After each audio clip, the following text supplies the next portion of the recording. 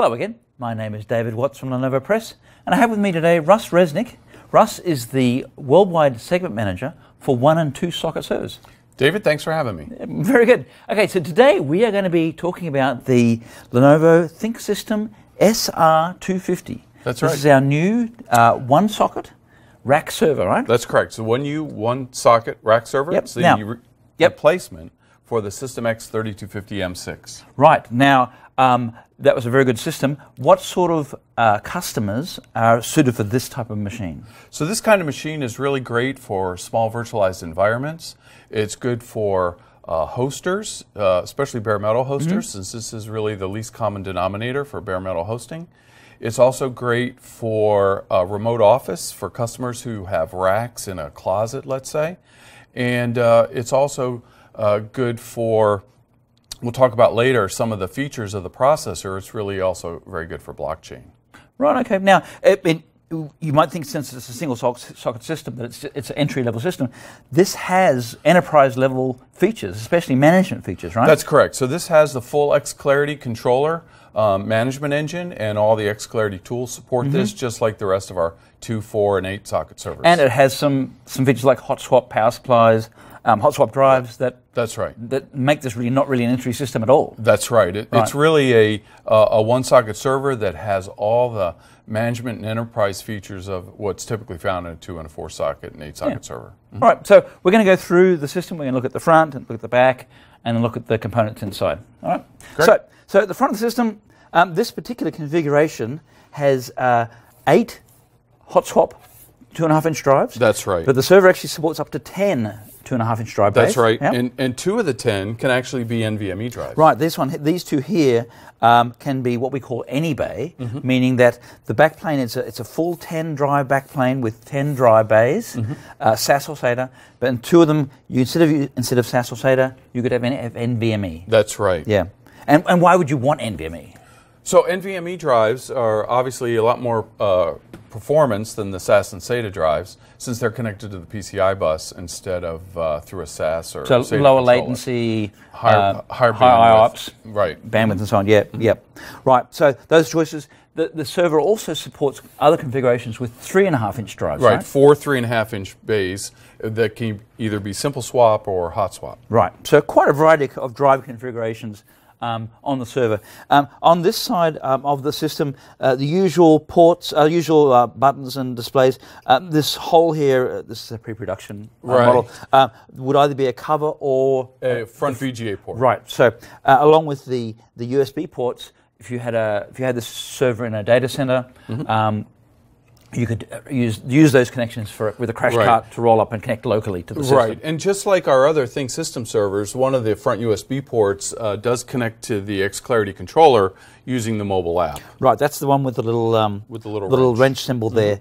And so the value of the xClarity mobile, xClarity mobile interface is that you've got your mobile phone with the app installed. Or a tablet. Yep, or tablet, and you're connecting via cable to the USB port, right? That's correct, and therefore you can work with the xClarity controller to manipulate the settings on the server, update it however. Directly on the phone or tablet, yeah. And it's wired connection, not wireless, for improved security. Right, and you know that you're Which exact system? Yes, you're talking. So if you've got a whole rack of systems, you know which one you're working on. Yes, right, very good. Yep.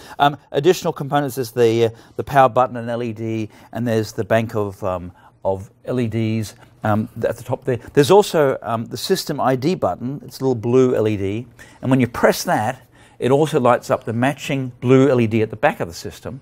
And that's just to identify the system ID. Right, and that can be done remotely through the xClarity controller. Right. So if the administrator is remote and there's somebody on the floor in the data center, they can light the light.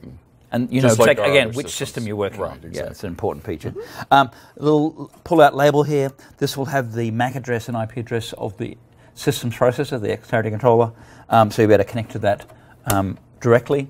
You can also put your own label there if you want as well. Yep. So those are the front components. Let's spin around, have a look at the back. So usual rack configuration.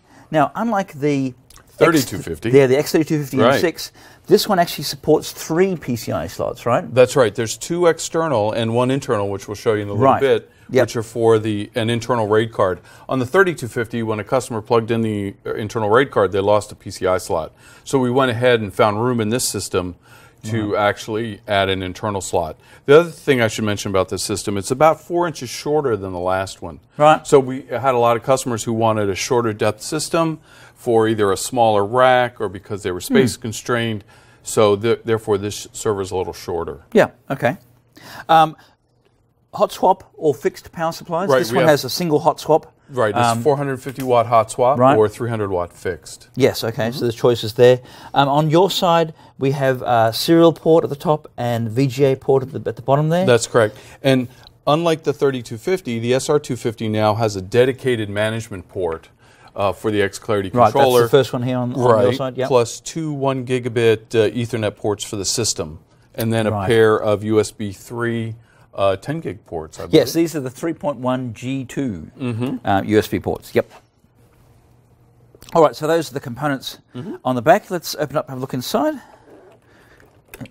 There must be a trick to it. There it is. Yeah, good job. Thanks. I've got a lot of practice. All right, so we'll spin it around to this side. Okay, so Russ, what are the key features here? So once again, we talked about the internal PCI slot. So a RAID card, an internal RAID card would go here. The super cap, if it needs one, would sit up here and then be cabled out to the front. This configuration uses the onboard SATA ports for the backplane that goes there. Yes. We also support an M.2 card here for boot. Yep. So you would use this, for example, put your operating system on this, and that would then allow you to use the front drives for your data. Right? That's right. Yep. That's right. If you choose to, yeah. Right. Now let me remove this. This is the Butterfly riser card. There are two variations. This particular one has got a single PCIe by 16 slot. But the other variation has got 2 by 8 slots. That's right. One will be a full height, half length, and the other will be a slimline. By 8s, even though this one will be a by 16 connector, it'll be electrically by 8 connector, and by 8 on this side. That's so right. Two variations for that. That's right. So that's the connector the riser goes into, and this was the one for the dedicated RAID card. That's a by 4 connector for that one. It's physically by 8, but electrically by 4, which in a system like this really shouldn't matter. Right. I'm just going to remove this air baffle just to show you what's under there. Now the system uses a single Intel Xeon E2100 processor. That's right. Right. This is the processors formerly known as Coffee Lake. That's right. Also supported are the Celeron, Pentium, and Core i3 processors that are in the Coffee Lake series. Yes. Yep. Now, the server also has support for 4 UDIMMs, DDR4 UDIMMs. DDR4 UDIMMs with ECC. With ECC, so there's error check and correcting functionally built into those DIMMs. So if you had 16 gig DIMMs, for example, then 64 gig of memory would be the max with those DIMMs. Right. So quite a powerful system for a one-socket system. Yep. Fans, if you've got the 2.5-inch drives, then you have 4 fans. If it's the 3.5-inch 4 drive bay, then you would have 3 fans in this in the configuration.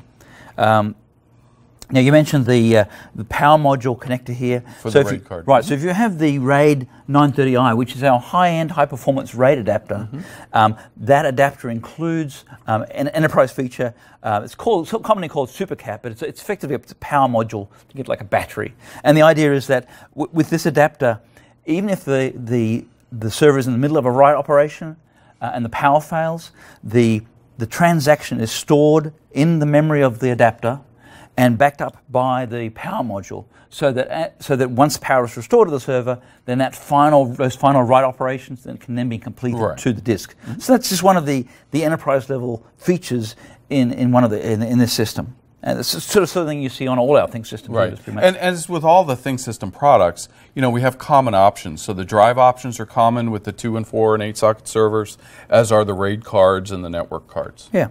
So David, one thing I want to add about this system is it does support NVMe drives. Yeah. And the processor also supports SGX, which is the software guard extensions. So given the ability to add the high performance NVMe drives and the fact that the processor has software guard extensions, makes this box a really nice little blockchain engine. So for customers who want to deploy, say, a series of blockchain engines, this would be a great little box for that. All right, so I think that's about it, Russ. We didn't mention the TPM. The server has built-in TPM trusted platform module for enhanced security. For our China customers, there is a plug-in TPM module available as well as an option. That's right. Yep. Now, security-wise, we have a. This product doesn't have it on it, but we do have a one-use security bezel. Right. It goes physically on the front of it to protect physical access to the front drives. To the front drives. And that's lockable with the key. So that's available as an option as well. That's right. Yep. All right, so there you have it. This is the SR250, our new single socket server.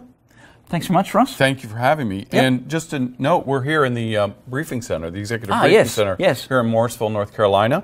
And we have others in Beijing and Stuttgart. But if you're interested in talking to the developers or the supply chain people or any of the people that work here, you should contact your Lenovo seller or your business partner, and you can arrange a visit, learn about our full product line. Right, learn about the full product line, understand our roadmaps, and just get to know the people here at Lenovo a lot better. Yep. And if you're looking for more information about this server, we do have a product guide. You'll look for the link to the product guide in the description for this video. Right. Thanks again, Russ. Thanks for having me. I hope you found the video useful, and we'll see you later. Thanks. Bye.